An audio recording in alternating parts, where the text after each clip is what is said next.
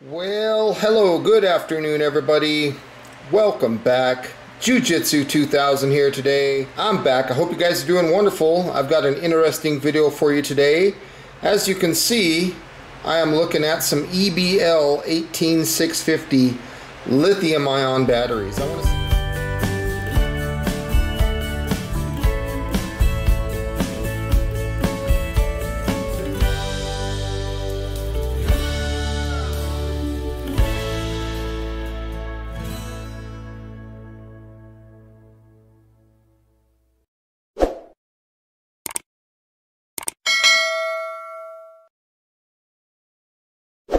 I want to say thank you to EBL right off the bat for sending these batteries out for review. Let me go ahead and open this up, and here's what we're looking at.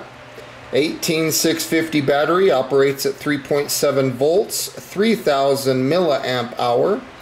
This is a non-proprietary battery, the positive end right there, and of course the negative end right there. Now, these are not the only batteries that I've ever worked with when it comes to EBL. I've done some 10440s, and these batteries work very well. I've also done some 14500 batteries. They work really good. Here are some nickel metal hydride AA batteries that I've reviewed before. And here is some more AA batteries that are lithium ion. These EBLs have always done me pretty good. I've never had any problems. Here is an RCR 123 battery, EBL. So if you're in the market for any kind of batteries that are EBL, as you can see, I stand by them. They're good batteries. I'm going to go ahead and get this charger plugged in right quick. And let's drop this bad boy in just like so.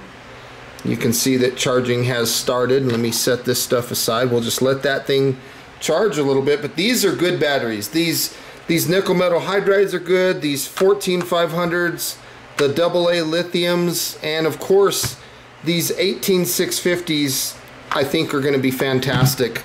I use this RCR 123 in my old M1T Raider flashlight by Olight. I can't say enough good things about EBL.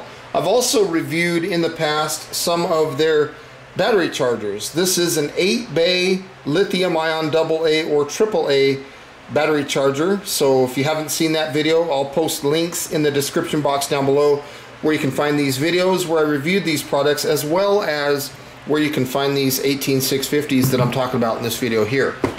There is also a charger that I did. Now this one was cool.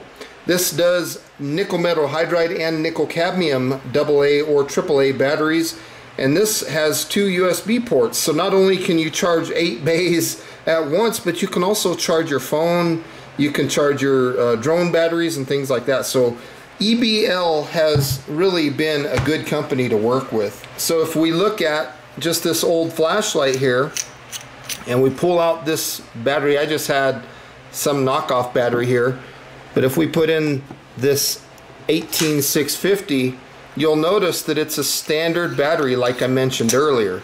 It does not require any special anything. It's just a standard battery and it works great.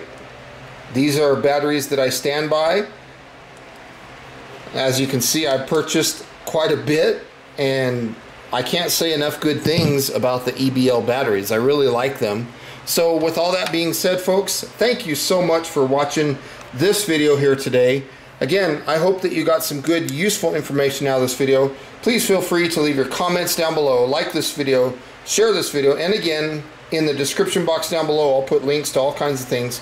And with all that being said, thanks again. Hope you enjoyed it, and we'll talk at you next time. Bye for now.